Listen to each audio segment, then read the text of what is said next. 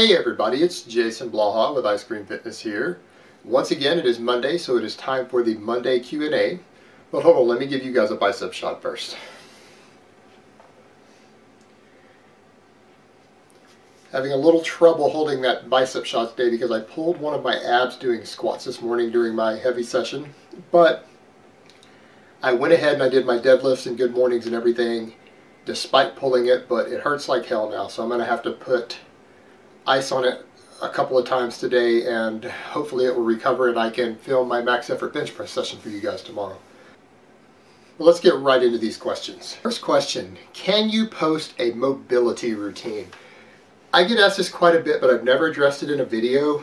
There's no need for me to really make one because there's so many good ones out there, and a basic mobility routine that I like to refer people to is called DeFranco's Agile 8, and it's by the famous athletic trainer Joe DeFranco, who some of you may or may not be familiar with. So that's what I generally recommend for people who need a basic mobility routine. You can find it on Google pretty easy. Alright, next question. Hey Jason, my chest overpowers my delts, so I'm thinking of doing overhead press before bench in my routine. Does this sound reasonable?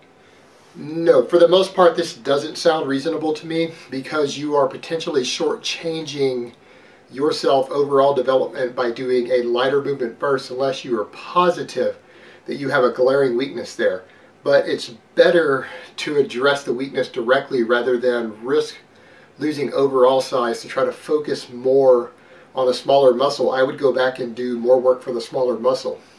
Now with delts, one of the problems you have is that if you're a natural lifter, people's standards for what delts should look like compared to the rest of their physique get a bit skewed if they're looking at guys who are on a lot of gear, because guys on gear simply grow delts easier and they honestly don't even really have to train them.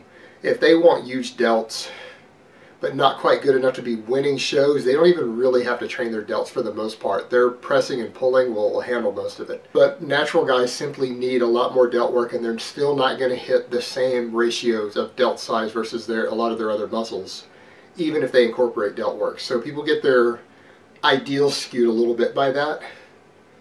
Now, what I would recommend is that go in and do more volume for your delts after all of your heavy work, since you're probably an intermediate at this point, because if you're a novice, you don't need specialized work. But if you're an intermediate and you have true weak points developing, then you're going to go in and do extra work for those weak points. And all intermediates have weak points, and so they need specialized work to address them. So go in and add some extra overhead pressing, do some face pulls, do some side laterals, do whatever you need to do to bring up that lagging muscle group. But you do not need to necessarily neglect your heavier work to do this first, unless you have a very severe imbalance and you're reasonably advanced and you can afford to lose, say, some chest size or overall development for your delts. Alright, next question. How to fix a muscle imbalance, i.e. the right lat is stronger and bigger than the left, and the same with the tricep.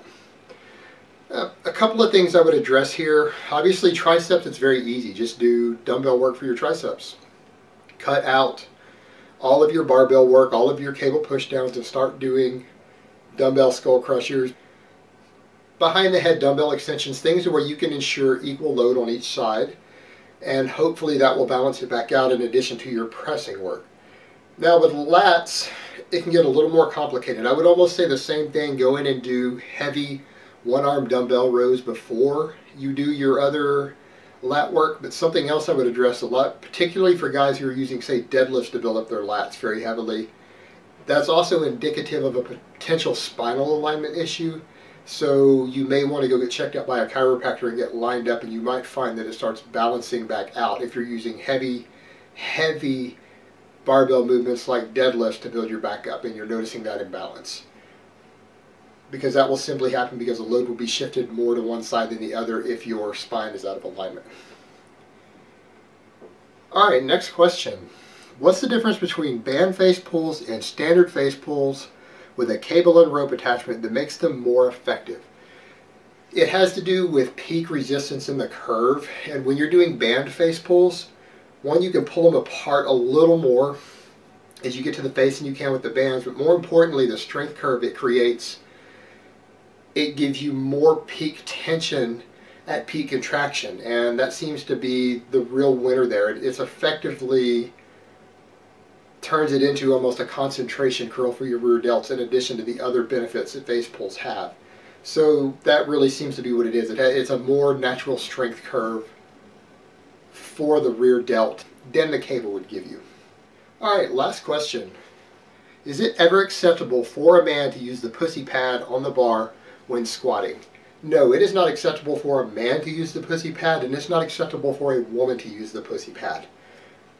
It's not that difficult to build a little bit of a callus up on your shoulders or wear 2 layers of shirts. If I'm in a tank top, I'll go ahead and use a towel. But even lately, I just wear Under Armour underneath my t-shirt. And that should be enough padding for you to hold well over 500 pounds on your shoulders once you develop a little bit of a callus there in your normal bar spot.